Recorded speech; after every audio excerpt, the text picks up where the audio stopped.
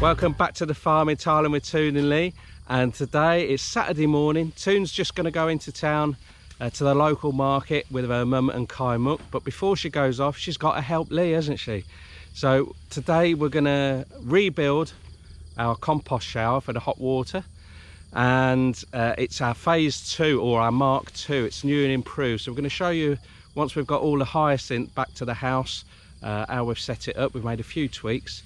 But before we do that, we've got loads of hyacinth to load up on our trusty Ben-Hur chariot.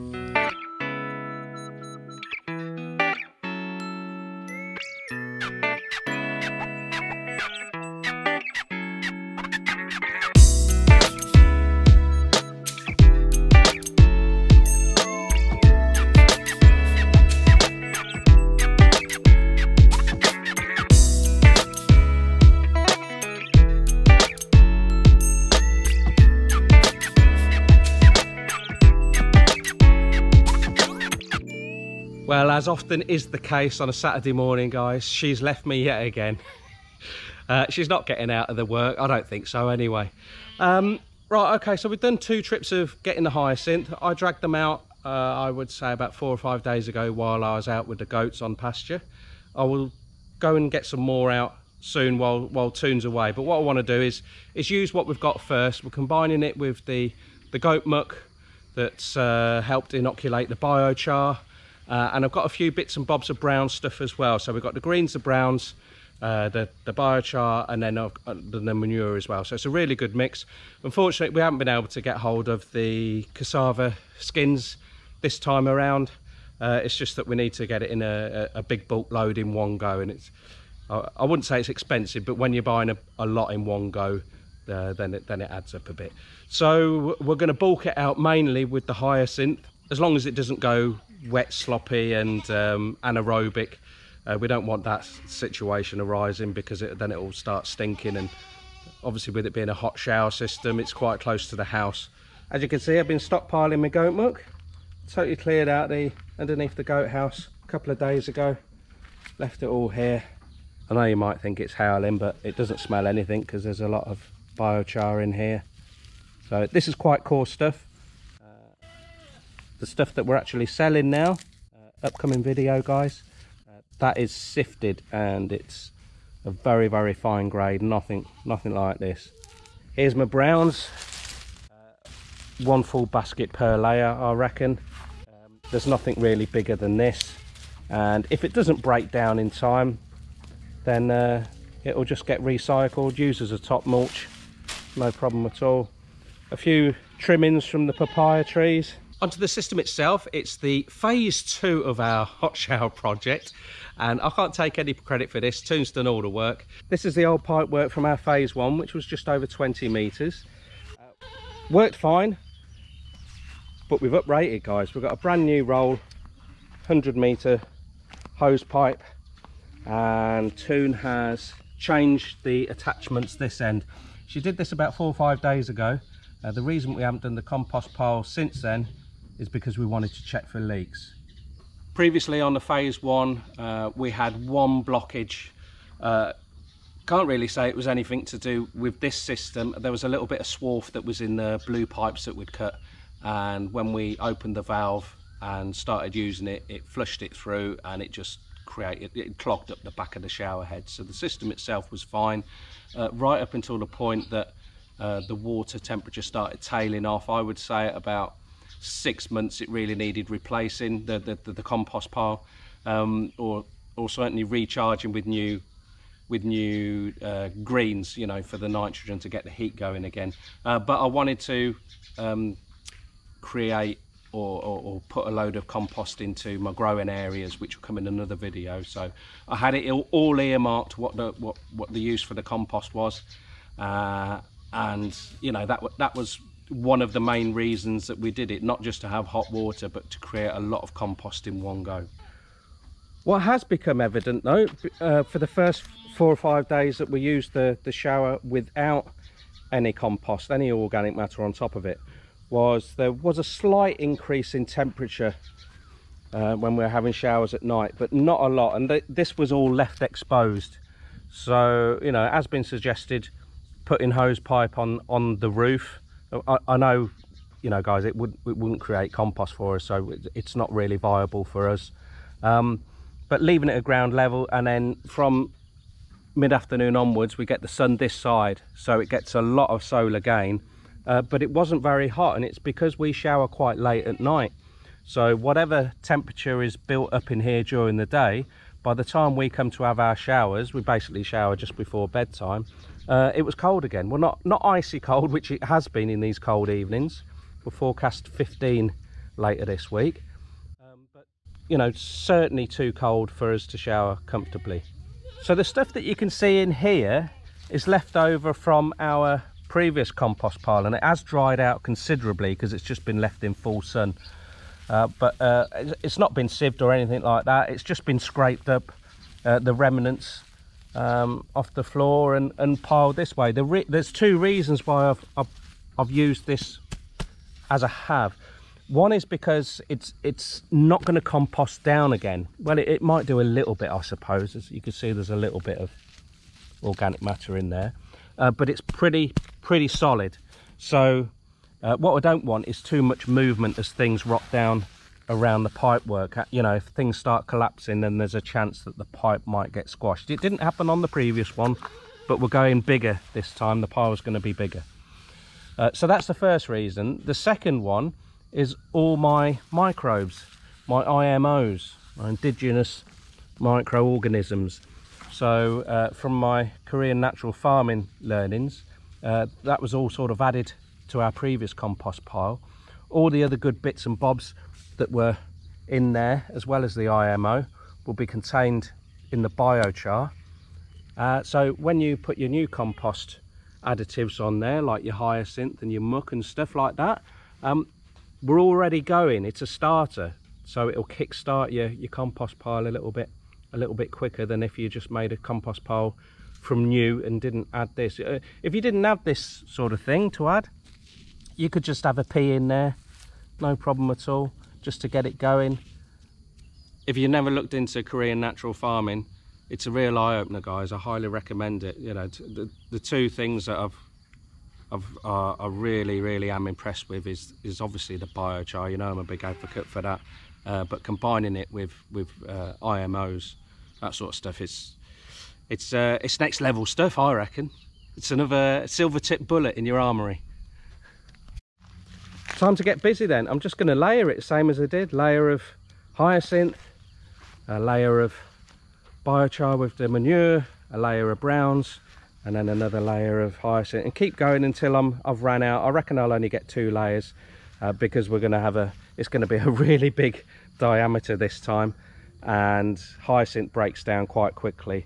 And again, we want loads of heat, so lots of greens in there, and it should be good to go. So I reckon if I get 1, maybe 2 layers done with that, once it's all gone, I'm then gonna, so if I can get at least 1, maybe 2 full layers of everything in there, I'm then gonna release the herd, hopefully, I say hopefully because I'm on my own, over there. If I can push them that way, I can then get back into the little drainage canal and hoik out a load more hyacinth. And once the missus comes back, she can help me with Ben her chariot, ferry it back over here again. So yeah, be all good. Hopefully by then we can work together and get the goats round the back of Goat Island, round the back of the lake, and then we can really get going and get this pile mahoosive. First layer done. There's a few reasons why I like using hyacinth so much. One, because it grows like crazy, so we never run out of it. But also it's what it grows in. So when the water level starts dropping in our little irrigation canal, the root system starts to take hold in the sediment below. I mean, the sediment itself is good for your soil, but it's all the nutrition that's generated from that into the plant. So you're getting nutrition in the roots that's collected in the root system, and you're getting the goodness from the plant itself. There's also quite a good water content in there. The other good thing is hyacinth is known to remove a lot of toxicity out of water systems. So any water that comes on our land from elsewhere, like runoff, then it will help to clear the water. It's good. It's totally renewable. It's very invasive, that's the only downfall, but if you keep on top of it, which I know doesn't look like we do, but you know, at the right time of year, then we take out absolutely loads of it. This time it's going to be it's going to be a whole new scale. It looks a lot behind me. I wanted more, ideally, to come out further, a bigger diameter. That'll have to wait till Toon comes back. So I've made it thick enough in the middle, and then I've just worked my way out, and now I can put my browns on. Not enough.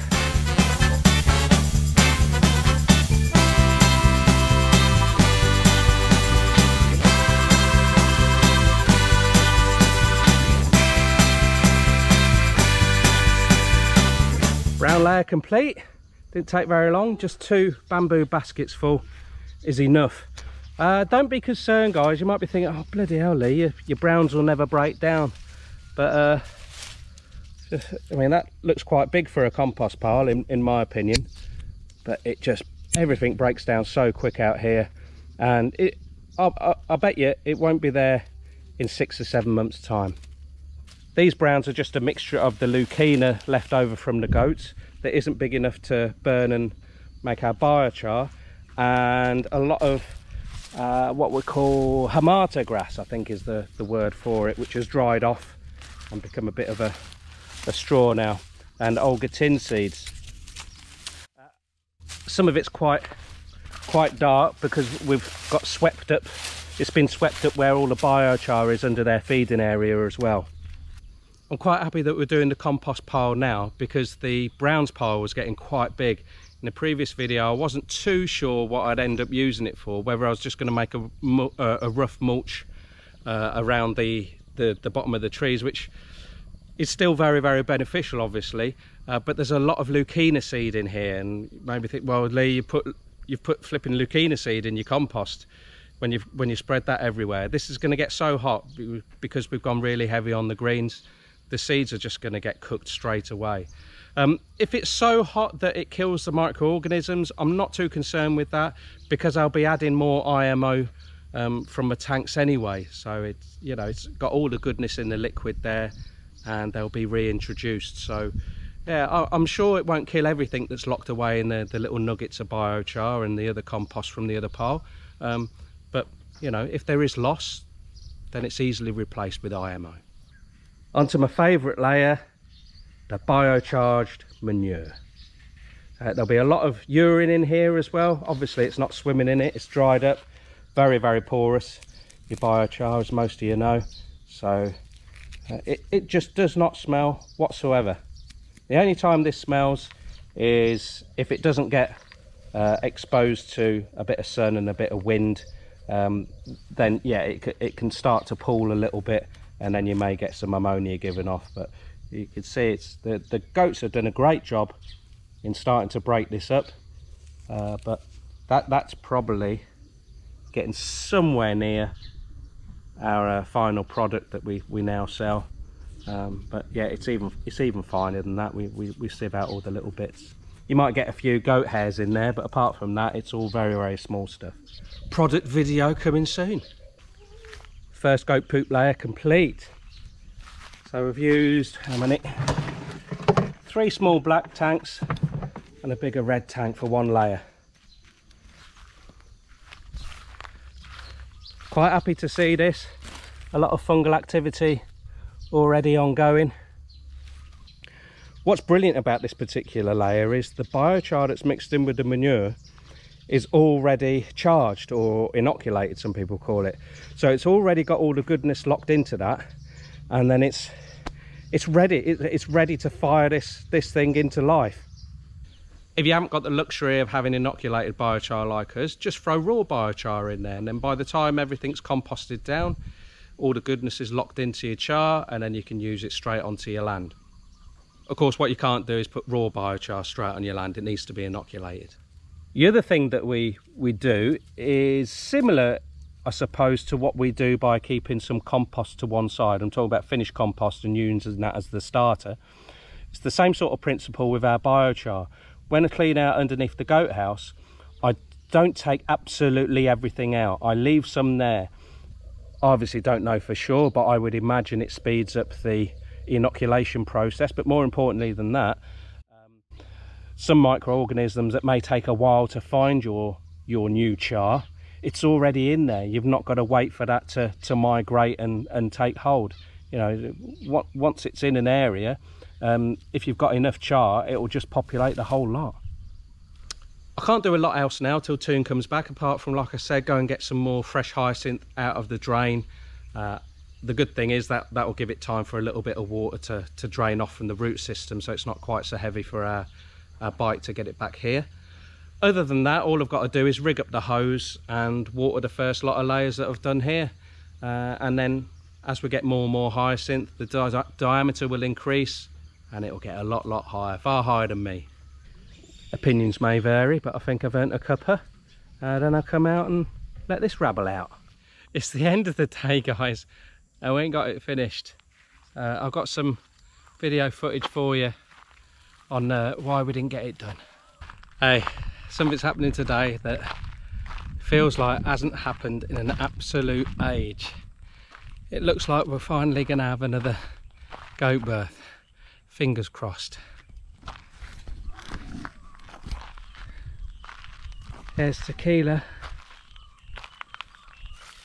It's her first pregnancy, so hopefully everything's going to go right. I've just come back out here with the camera and got a few bits and bobs with me, but she's moved a little bit closer to the lake than I'd like, so I'm going to turn the camera off and get her somewhere a bit safer. She's still eating, and we'll keep you posted as we go along. Very excited, very apprehensive, as you can imagine, after the chain of events that we've had over the rainy season, so let's just hope everything goes well.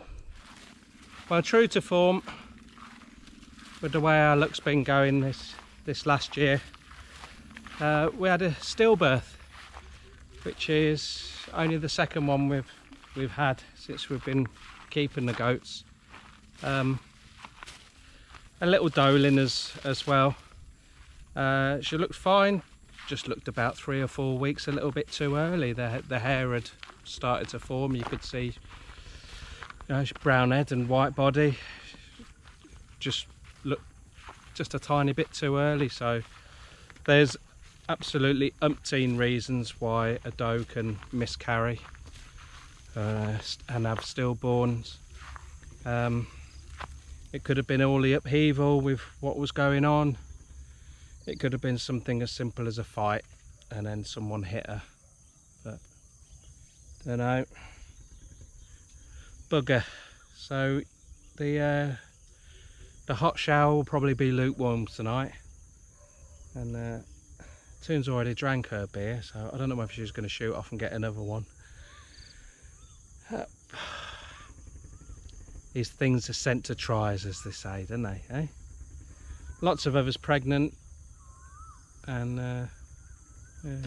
We had noticed that Tequila her udder hadn't filled up with milk, but sometimes a doe can start producing milk sort of like, you know, as the kid is born. So although we're a little bit concerned and surprised that she'd gone into labour, we thought, oh well mate, it wouldn't be the first time that this sort of thing has happened, or you know, maybe she just didn't have any milk. That would have been another possibility. We had that one time before, so yeah,